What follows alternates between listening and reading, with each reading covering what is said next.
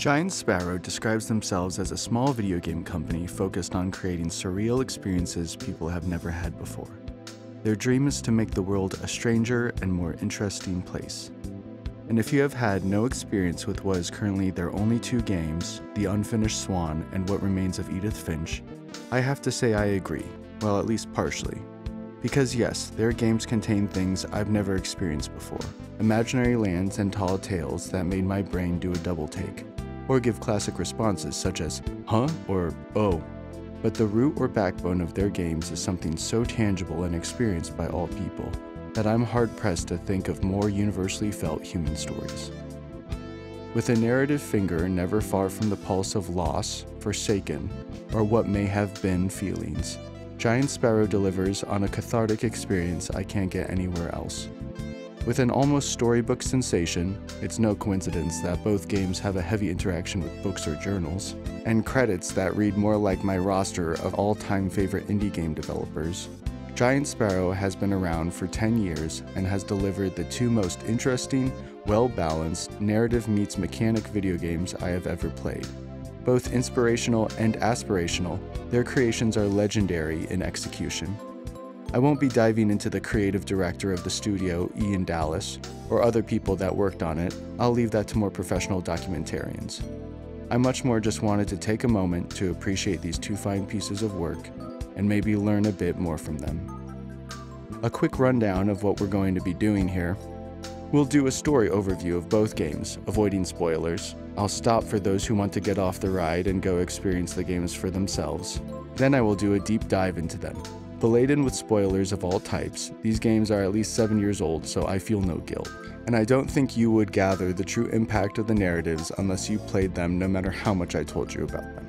In the deep dive, we will look at the integration of mechanics and story, effects on both player and characters, followed by my thoughts and feelings, and then we all get to go home. So let's get to it and dive into a studio study of Giant Sparrow. The Unfinished Swan was initially released in 2012 on the PS3 to generally favorable reviews, winning a couple BAFTAs and nominated for Best Downloadable Game of the Year, which now sounds quite quaint and patronizing looking back. There is not much of a splash for the arrival of one of my favorite games ever created. And with a playtime of 2 hours and gameplay mechanics that develop just enough to leave a player complaining, hey, I wanted more, The Unfinished Swan, though named such for narrative reasons, can inspire the thought that the game in itself feels a bit unfinished. Gaining steam over the years, Giant Sparrow re-released it on PS4 in 2014 and Windows and iOS in 2020. The story of The Unfinished Swan revolves around a young boy who, after losing his mother, finds his way into a magical land ruled by a foolish king and the remnants of the kingdom he had left behind. The game is both visually stunning and narratively touching. For me, it runs as philosophically deep as you want to take it. And trust me, that's where I'm going to take it. And do not be mistaken, it is a game, there are hard mechanics, with fail states and everything. Well, at least reset states. They aren't often or ever present. This isn't a game you battle foes. There are puzzles, and they are usually easily solved. But they are smart, elegant, and engaging. And when it comes to a game, these are some of the most powerful things you can be to me. Often, a player wants to feel smart, and often game designers want to make the player feel smart. But when I sit there and do something in a game and revel in how simple and intelligent something is, that's when I really feel amazed. That's when I say, dang, you did something there, and I admire that. You just made a song. As for Giant Sparrow's second endeavor, What Remains of Edith Finch has a bit more notoriety. Released in 2017, it too runs about 2 hours, and was part of the much debated scene of the don't use that language in my house walking simulator genre, which has always had a little bit too much controversy and conversation around it for my taste, keeping company with other favorites such as That's a Baby Game and Get Good.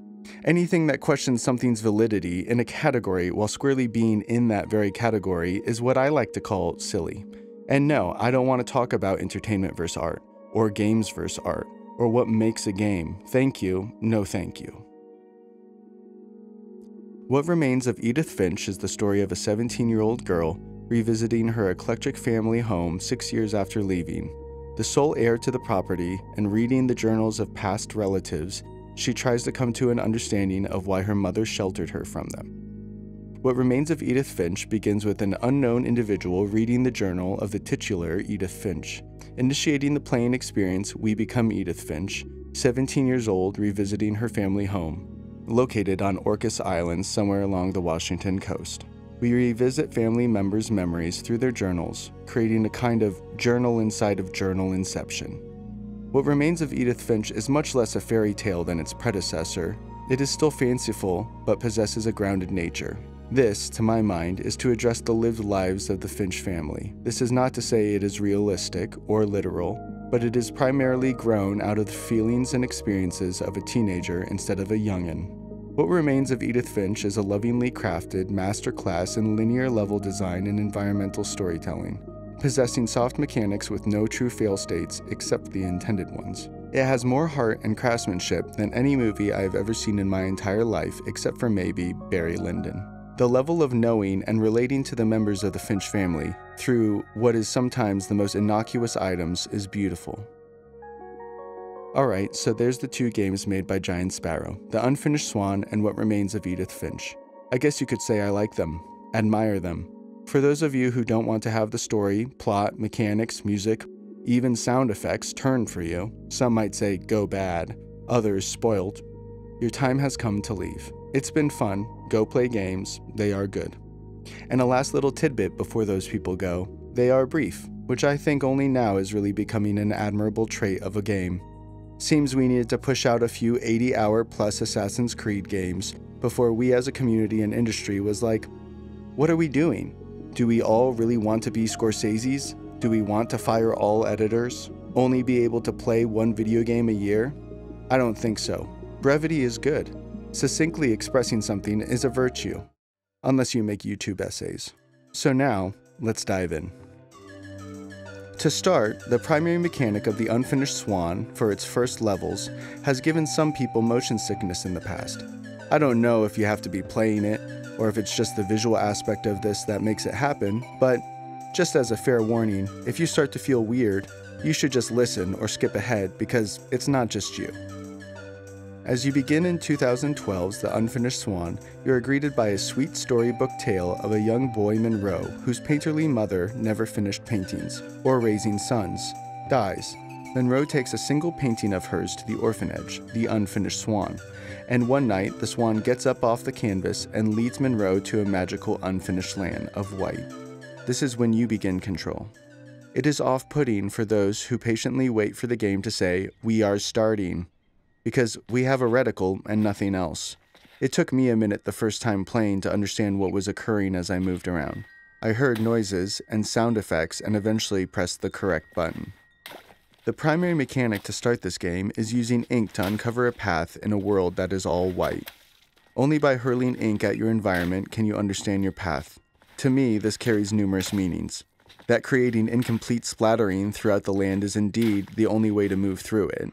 That unfinished things are the only true way to navigate this world, and thus carrying some significance narratively. As a youngin', Monroe incompletely raised must too move through the world. If you were to be a perfectionist and demand to cover all things in ink, it would actually be impossible to move through the world. And at some point in this beginning, it may be revealed to you that this incomplete path is also quite beautiful. Of course, this is all touching and very sweet to me. I'm a feeler, a crier, a what some might call softie. But in design, it demands that not all things created will be seen. That is, to complete this game would be to make many assets that most people will not experience. This is something that many of my favorite games share. As a creative, you will have to make things, invent stories, create worlds that may not be consumed by an audience. To complete your art, there must be some things left behind. Games have a hard time with this. Such things are seen as waste and not tolerated often. Anyway, the mechanic is beautifully used from its first moment. From revealing the path forward through angled halls to the opening reveal of nature, this is when we begin to see the trail of yellow swan footprints. They seem to appear always just at the right places, where areas become too vast or a player may feel overwhelmed or lost. There are many other guiding environmentals, such as the sound of water and animals, but the footprints are there for the less brazen. I would imagine for most players, the uncovering of the world through paint is enthralling in its inventiveness. encouraging discovery. Through this mechanic of giving you direction and sight at once, it gives way to other inventive uses, such as the accidental opening of a gate, or finding a breakable path forward. It turns the path into both your journey of discovery and is designed to lead you in a singular route. It is well done.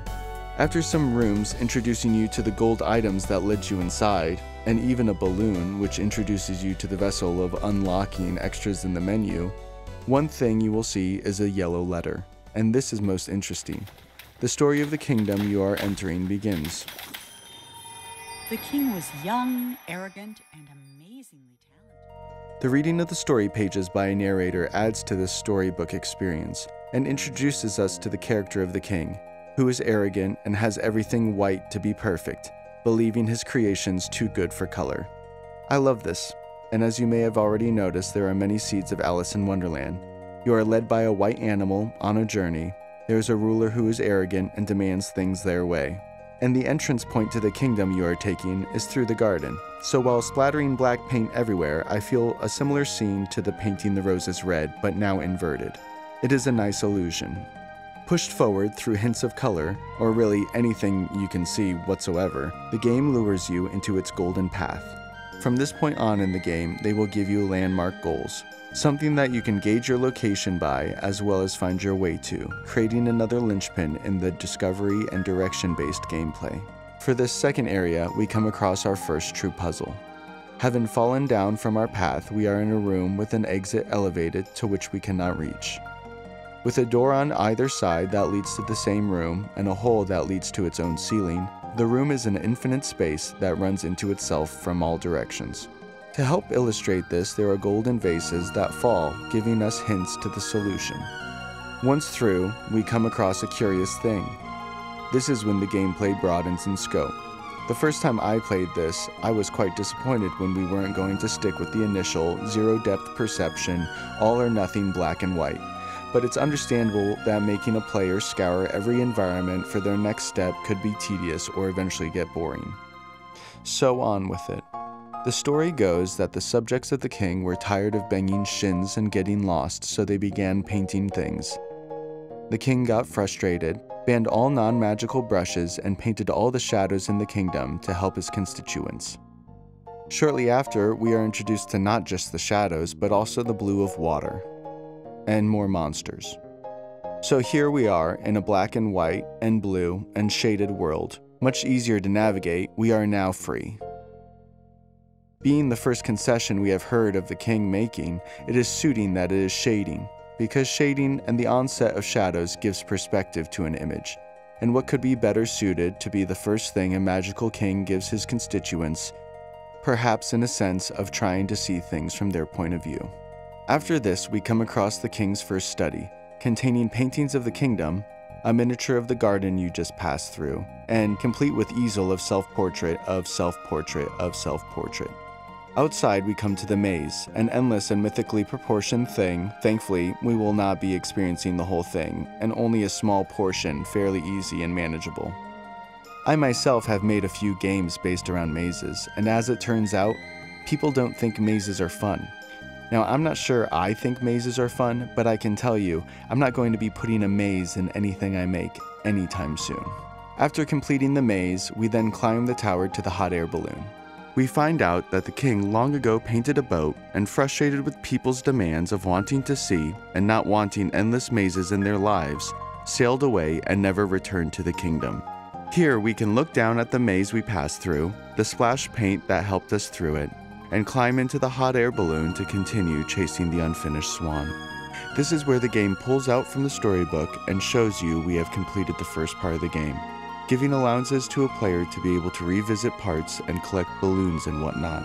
It is a nice thing to do for players, and probably also to keep development organized and things pieced nicely.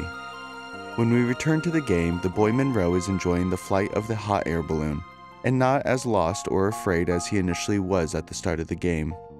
The balloon gets close to the unfinished Swan, but when Monroe attempts to reach it, he falls out, landing in the waterways of a city. Here we have a sleeping giant and a floating ship for landmarks.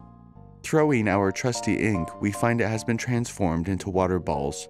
Not nearly as compelling of a mechanic, but now that the city is navigable, the removal of ink balls makes plenty of sense. They can be used to flip switches and evaporate quite fast.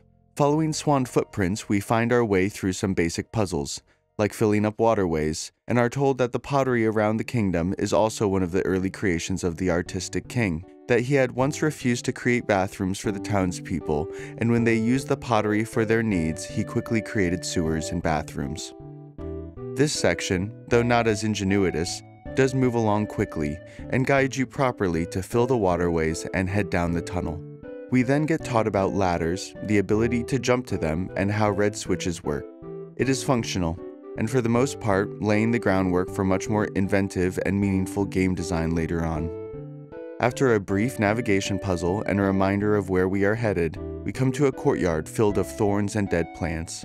We are told that the canals we just traversed were the result of the king's frustrations, that the streets filled with trash, and as more people came to the town, fed up, the king painted over the roads, sweeping it all away. Along with the waterways, there came a new development, which were the tedious vines that began to cover the entire city. We move through a brief darkness that alludes to evil red-eyed spiders that exist in this world, and release water unto the grounds. From this ball of thorns, we see a single green vine, and this is our true new mechanic. The water balls lead the vines to grow wherever we may want to lead them, bringing the dead old garden new life. We are told from the story that the king ordered the townspeople to pull up all the unruly vines, but the people secretly started to water them. The king may have been annoyed by the vines, but in our hands they are a delight, a beautification and pathmaker of their own. The vines are a pleasant concession to my gone favorite ink balls. There are some small secret vine moments that are fun nonetheless. The chaotic and beautiful swirling of the vines are wonderful, and brings to mind that though I don't have exact control of where the vines go always, they do result in new paths. That change is always thorny, but often leads to something beautiful, and in this case also gives us new opportunities. And here, from time to time, it does encourage one to think, just because I don't have control doesn't mean I can't find perspective. Some of these small moments in gameplay are the coolest, like when you come upon these stained glass windows, you try to use the vines to do something with them.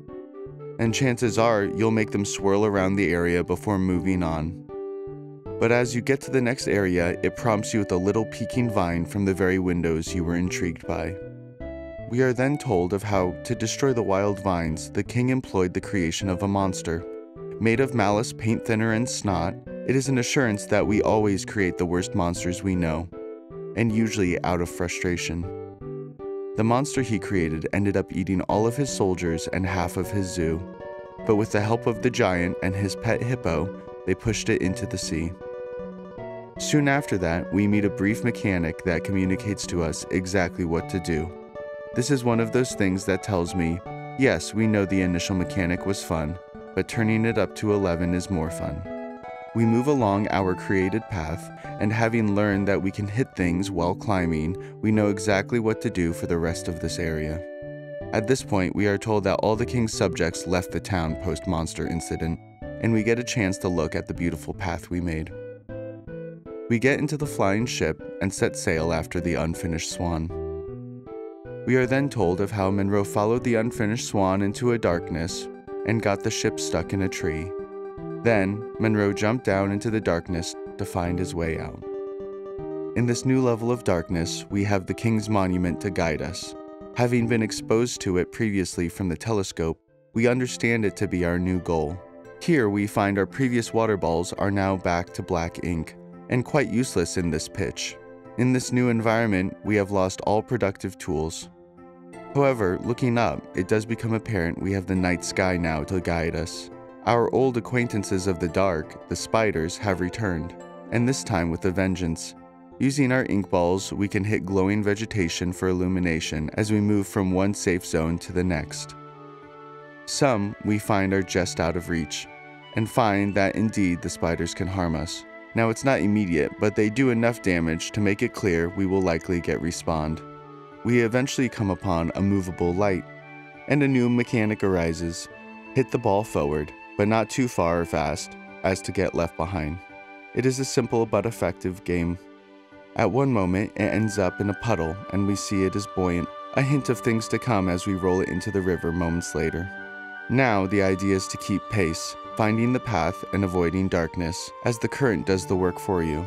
The story continues that the king is tired of imperfect subjects, so he wants to make a family, beginning with a house, and then he paints a wife, a female version of himself he falls in love with. Around another corner, we come upon a window into what looks like a blueprint world, one that reflects the house we just saw by the river. We jump through the painting to find a new kind of experience, a respite from the darkness which I enjoyed, to be sure. Here we look around but find nothing, eventually throwing another ball, but this time it has changed again to create coordinates on an XYZ plane. Now we can create blocks. This is one of the more mechanics-heavy sections, at least on the programming side of things. Blocks from the ground are green.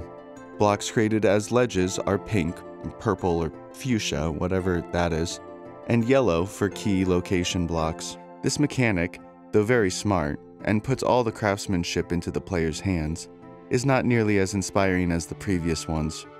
Perhaps it's because it's not beautiful. Maybe it's because it's so utilitarian. But when we take a look into the door we reach, we are shown that the corresponding house in the swamp now possesses stairs as we created them. We are told the king gifts his new wife with a silver paintbrush, and shown her painting many paintings. He tries to paint new areas for the house, but always scraps them for their imperfections. Meanwhile, she paints the wildlife, which though incomplete, she does not scrap, as well as finding out that she is pregnant. Now we find ourselves in another blueprint puzzle. This one is more involved. I do have fun creating things with the block mechanic, but they lack the magic of the ink or the vines. We eventually find our way up the tower, at which we find another telescope, and here is a small nod to Genova Chen's help, a little reference to the game Journey. Then the tale continues that one day the king woke up and his pregnant wife had left, only with one painting, the unfinished Swan, and he never found out why. Over the next 9 years, he didn't paint anymore. Then he decided to build a monument to himself as a legacy for the ages, but he didn't even finish painting the scale model before his powers began to fail. He never finished another painting, and fell asleep, and dreamed a dream that he never completed. From a boat we arrive at the monument to find that the gates and the ladders are electrified. We hit a lemon out of a security electricity thing, and there is some joke here as to a lemon being the source of electricity, or perhaps a reference to a lemon battery, even though lemons can't be batteries. It's the zinc and copper used in a lemon battery experiment that creates the electricity. But I digress. Maybe it's just cute, and lemons are sour. But as we knock out the security device, it turns out it was holding the water at bay, and we have here our final puzzle, a timed navigation game of racing up the tower, during which we see numerous paintings and eventually arrive at the king's study. And here is the end of the main game as we wake up the king, and experience the rest of the story through selecting the final chapter. The king says you are the boy from his dream, and then tells us the story of how, in the house he grew up in, he heard a knock on the door, and entering he found only white space. Here we play again, only as the king equipped with water balls. We find ourselves in the beginning of the game again. He tells us someone had painted over everything, which was definitely us. We move through the first area of the game looking at our handiwork, and we go through the king's dream, retreading our journey. This is when the credits begin to roll. Fourth wall breaking, the credits are pointed out by the king and his pet hippo. Did I mention his pet hippo talks? And we use all the mechanics we've learned to traverse his dream.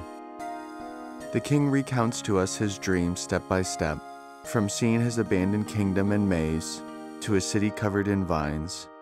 At one point, he hears a joyous feast around the corner, only to have it disappear as he arrives.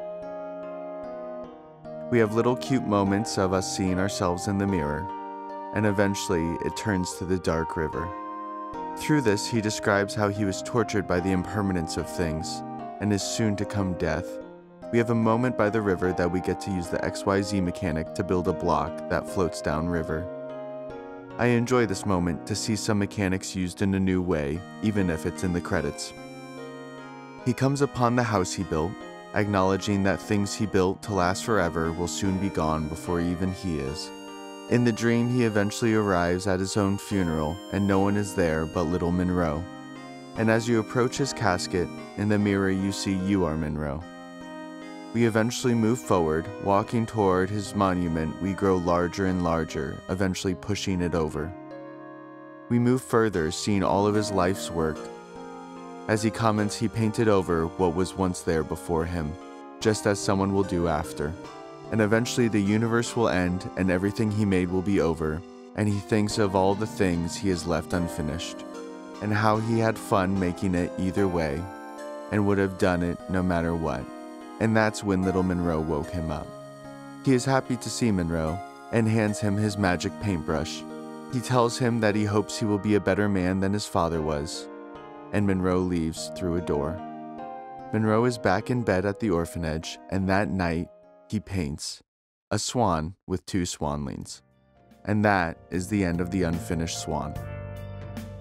Some things from this game I dwell on are the ideas behind how our monuments will crumble and our legacies will end. That true impact is through the inspiring of future generations, is sweet, dark, and deep. I think it's something everyone thinks about at some point in their life, how best to leave an impact before our time is up. And I think the game does a very good job of taking its weaknesses and acknowledging them, even to the point of making some of them strengths. This is something we'll see reflected in Giant Sparrow's next work as well, even along with the message of legacies of the ego always end, but the legacies of the heart, selflessness, and inspiration proliferate through everyone you touch. The more I think of the king, the more I feel for him. When I played this game at release, I, like most probably, felt like Monroe, young and exploring, messing things up as I went along. But of course, with aging, I really do feel more like the king and his shortcomings, even reflecting on many of my own. And in the end of this game, I do know that its philosophy stands correct, that we should pass on our dreams before we ourselves pass on. Some beautiful design moments of this game, where initially when you begin and you're in the white room and you have no idea what to do, as you throw the ink around the room and to find only one little corner reveal itself is quite intelligent. It's inspiring to take such a trapped moment and turn it into a revelation. Another moment I love is when we walk up these steps, there is only one of the 2 ways we can actually go up. And when you turn around, which eventually will happen, the letter on the wall will be revealed to you. This is one of those classic tools you'll see in numerous moments of their games, that it's a linear path but full of discovery. Another moment I adored was the bucket on the ledge. If you haven't put together that there's a vine growing out of the stained glass window, when you see the bucket and it's next to a broken banister, there is something in you that will want to knock it off. And by throwing that ball of water, you will cause the vines to grow, revealing the path forward. And the final moment that I love the most is while climbing on the brass bars. When you eventually come to an end, you have no idea where to go, and you know you can't go all the way back, but eventually you'll look down and see the path before you. They are simple, but you would be surprised at how often the care isn't taken in a game, that just a little effort can really elevate an experience, that respecting your players' time and effort can really affect them. And these too are traits you will see again in Giant Sparrow's work. What remains of Edith Finch begins with the player on a ferry reading the titular Edith Finch's journal. From here we will embody Edith Finch as we jump into her perspective as she visits her family home at 17. The sole heir of the estate and having not been there in 6 years, the first thing to note is that the tone of the themes, graphical style, and music are significantly more mature than the previous game. Making your way up to the house provides you with 2 paths. This is appreciated given the stereotyping of the limitations of games in this genre, and if you do go through the trouble of taking both paths, you get a cute little achievement. Edith's narration paints across the screen for us as it comes to her, or, to be exacting, as it's read by the character reading her words on the boat. The first impressions of the Finch's house is the eclecticism it wears on its sleeves. Its towering add-ons speaks to the only semi-grounded nature of this world, and the key given to you by your mother doesn't open the front door.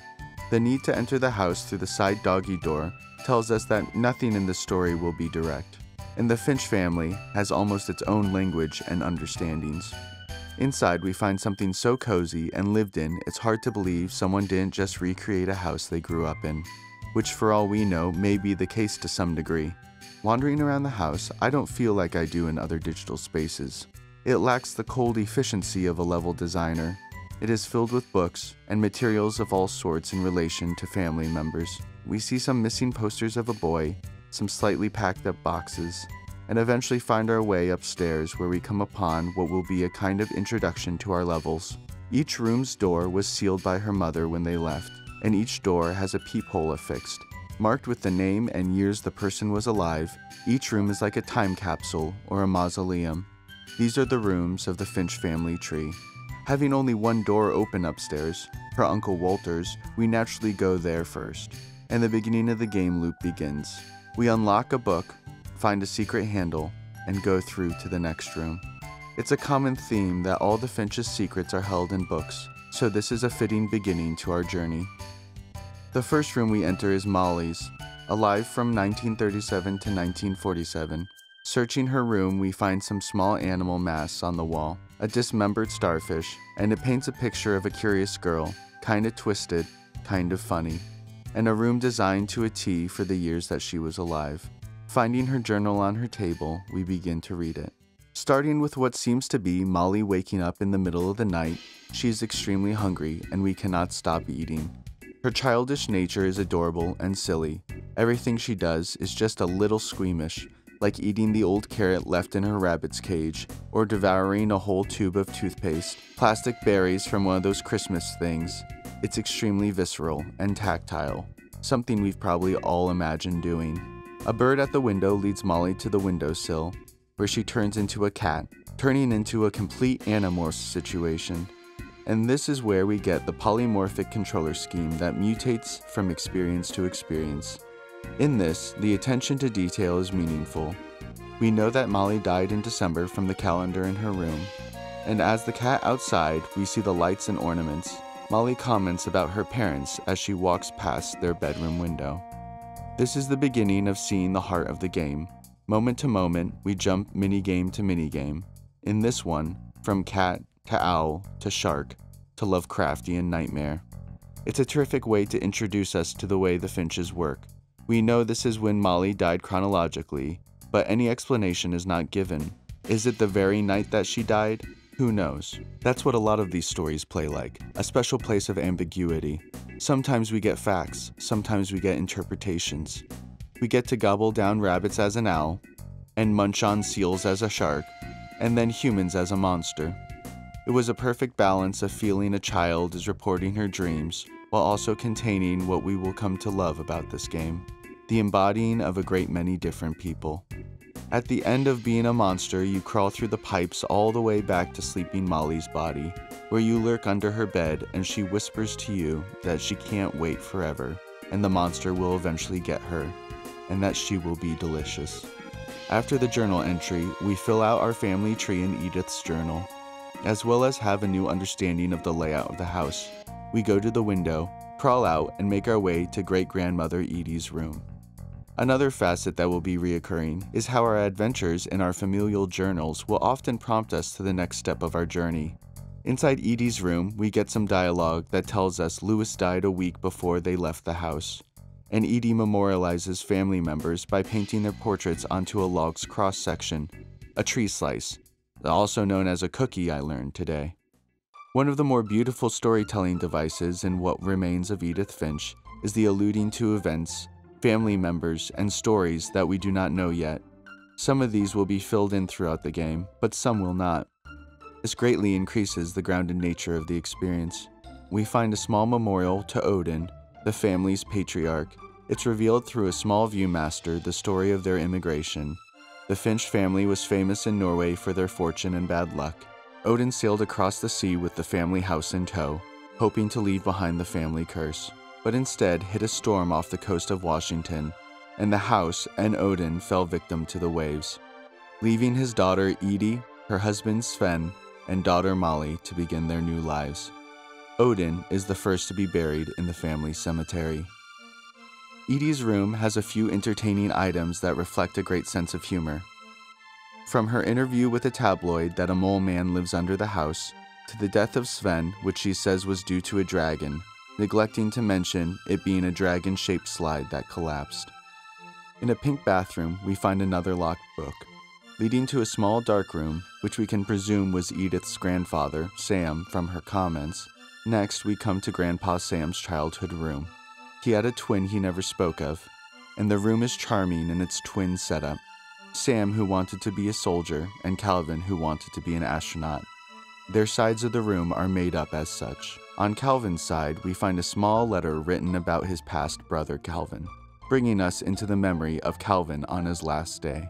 We are swinging as Sam narrates the letter, praising Calvin's determination and bravery, as well as commenting on Calvin's remark of wanting to die before eating another mushroom, which he did. Lines like this reflect the confidence in which what remains of Edith Finch addresses death. It is charming. Some might say it's dark comedy, but I like to think it's light and a genuine love of life. Sam says at Barbara's funeral, the twins swore that they would never be afraid again, and they weren't.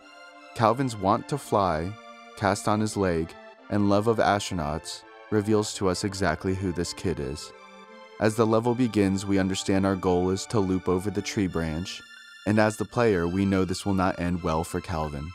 But at this point, we embody a fearless little boy who has made up his mind.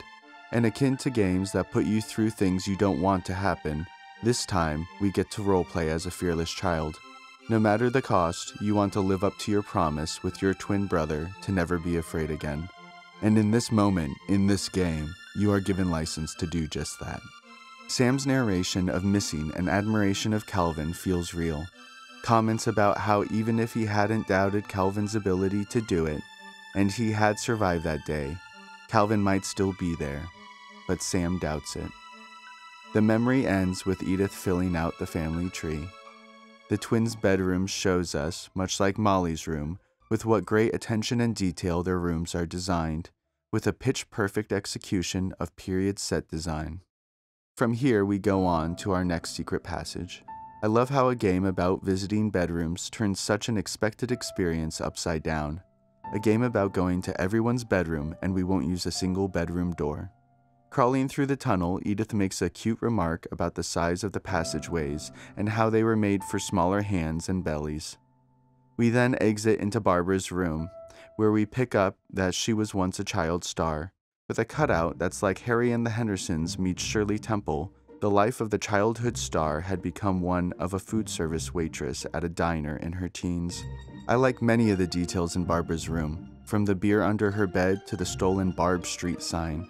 It is just one more aspect of the game that feels so familiar to any person's teen experience. In Barbara's story, we get to experience it through the narrative stylings of the classic Tales from the Crypt comic, or at least a ripoff of it. Being a has-been, Barbara's death was exploited for entertainment, and this is one of those publications. This is really fun because at first you're just following along the story, but as we go along, it makes you play more and more of the story. The tale of Barbara's last night is during Halloween as her boyfriend and her look over her little brother Walter at the house while her father and mother go to the hospital because her father Sven got a hand injury. There are reports of a hooked hand killer on the loose, and hearing sounds downstairs, we are shown the secret to getting the key to the basement. Her boyfriend Rick goes down and disappears. Searching after him, we find his crutch downstairs and use it as a weapon, journeying through the basement.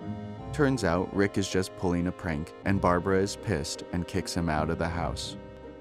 Later, we hear Walter scream and Barbara goes to investigate. We make our way to his bedroom to find he is missing. Barbara is then attacked by the hook hand killer. Fighting back and eventually knocking him through the upstairs banister, we go downstairs to discover he has disappeared. She tries to escape the house, but instead we get a twist ending, and it ends with her famous childhood star scream. The boyfriend disappeared that night as well, and all they found of Barbara was her ear in the music box they kept the secret key. In the end, it turns out Walter was hiding underneath his bed, which is pretty cool because it gives the impression that when the player camera was watching from under the bed when she was attacked, we were embodying Walter's viewpoint. Barbara had always wanted to be remembered, so Edith comments that perhaps the comic book is more of a happy ending than most would think. Now knowing the path to the basement, we use the music box to go downstairs. A side note, the music box is a little replica of the scene of one of Barbara's movies, which is pretty cool. And also the song is the same from the menu music, which I enjoyed. In the basement, we discover a doorway through the back of the refrigerator. It leads through a tunnel to a bunker of sorts. It is clear that someone has lived here for some time, and when we come upon the memorial down there, it turns out to be Walter's, who the family, or at least Edith, had believed had left. As Walter, we play through 30 years of staying in the bunker, eating canned peaches every day and listening to the radio go through the 60s, 70s, 80s, and 90s music. Walter, who has been down here all this time out of fear of the thing that got Barbara, gets tired of waiting, tired of being afraid, and tired of hiding. He decides to finally leave. Opening a hatch and climbing further underground, he picks up a hammer and breaks through an outer wall, climbing to freedom. Walter wants to stop living in fear, even if it kills him. He wants to journey out in the world and is going to live every moment like it's his last. And that's when he is hit by a train. Edith fills out the tree with one more cursed family member, and we move on.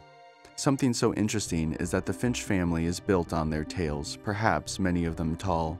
They are the self-mythologizing narrative that tells the family what kind of people they are, and what kind of challenges they need to rise to the occasion of. Edith reminisces about how her mother must have sheltered her out of fear, not telling her any of these stories or letting her into any of the areas of the house.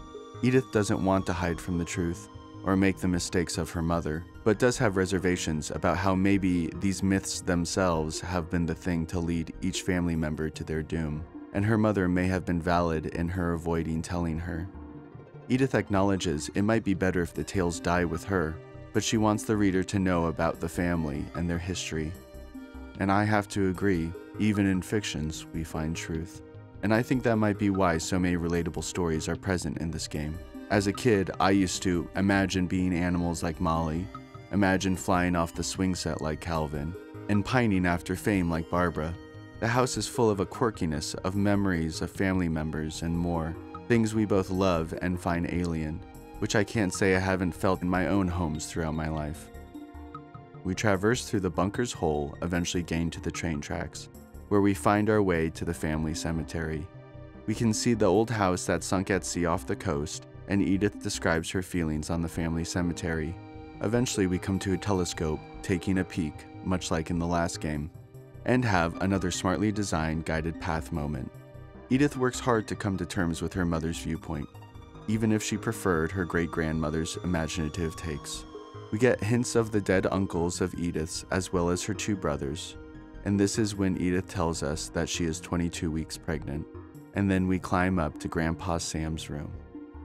Sam, the twin of Calvin, who grew up to be a soldier, a hunter, and a photographer, had no fear of death, and as Edith says, at times even went out to meet it.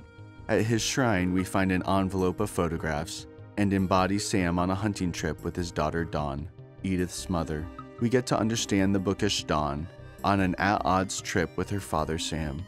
We jump from Sam to Dawn depending on the picture we are taking, and get to experience their bonding and disbonding as Dawn shoots her first deer. And for the trophy picture, the seemingly dead buck throws Sam from the cliff in their last photo. It's one of the more powerful stories, as this time we get to see physical documentation of the events. And not just the death of her brothers, but her father as well informs us of how Edith's mother was so compelled to shelter her daughter. The embracing of self-mythologizing is a dangerous one if taken to the extremes, and I'm sure Dawn felt it was too big a risk. The next entry we find is divorce papers of Sam and his first wife. The story is written on the divorce papers. It is Sam writing to his soon-to-be ex-wife, Kate, describing the inner joy and imagination of their now-deceased toddler Gregory. This is when we get to play as little Gregory taking a bath, a year old, and his last bath he'll take. We, as the player, have built up enough emotional armor, hopefully, to take this on. Playing with a frog and rubber duckies in the bath, we listen to Tchaikovsky's Waltz of the Flowers, the last number in the Nutcracker Suite, which just so happens to be a ballet about how something that is broken can be given new life. But maybe that's reading a little too deep into the choice. During the bath, Gregory's mother is arguing with Sam on the phone, and after the bath is emptied, she is distracted by the ongoing fight and Gregory knocks the bath faucet back on and drowns. Sam's letter to Kate being read out loud is compassionate and blameless, and is only jealous of the joy little Gregory had. It is done in a surreal and fantastical way, and its lightness only makes it more heartbreaking. Next on the list is Dawn's other brother, Gus, who also died young. This story is told through a childhood poem by Dawn, and tells the story of stubborn Gus during the second wedding of Sam, where Gus demands to fly his kite during the ceremony on the beach beside the house. A storm comes, and through the disobedience of Gus, he ends up being struck by something toppled by the storm. This is one of the less fulfilling mini-games of What Remains of Edith Finch. Guiding a kite around and blazing through the lines of the poems is engaging, but I must admit, not as invigorating as the others. We then move up to the loft, where Dawn spent her teenage years. We learn that she went to Calcutta and built houses for a summer, presumably missionary work given the Bible on her desk. She met Sanjay, and Louis, Edith's older brother, was born a year later.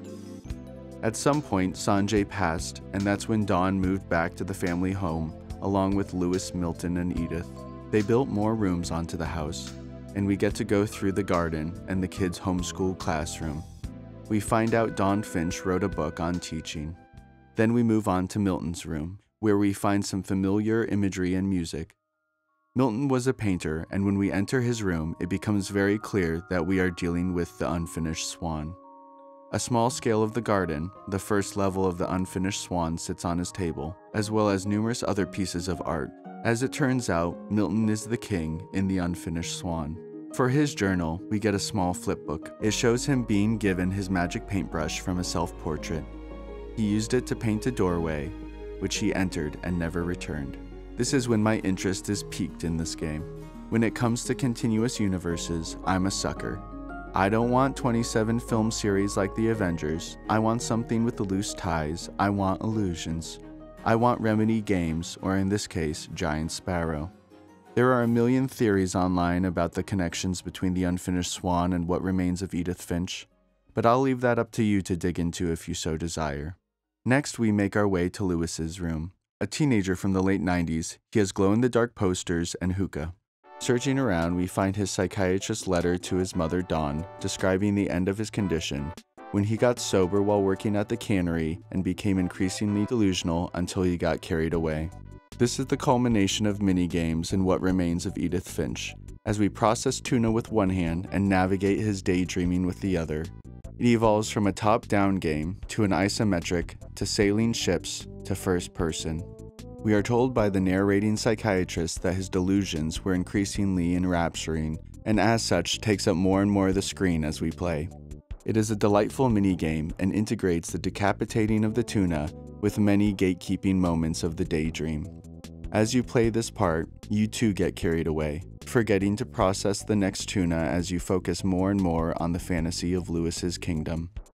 It specifically speaks to the dangers of the gamification of life, and how we can all become swallowed up by a fantasy that has no space for reality. And at this point is where we get the story of the last day Edith and Dawn stayed at the house. This time, as Edith Finch writes in her own journal.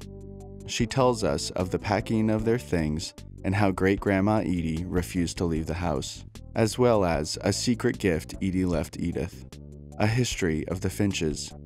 And as we read the book, we embody Edie on the night of Edith's birth. She tells us the tide went out so far she could walk all the way to her father Odin's sunken house on the coast. Making our way through the fog and seeing deer and other anomalies, we think we finally will get something special, some sort of answer, some clarification.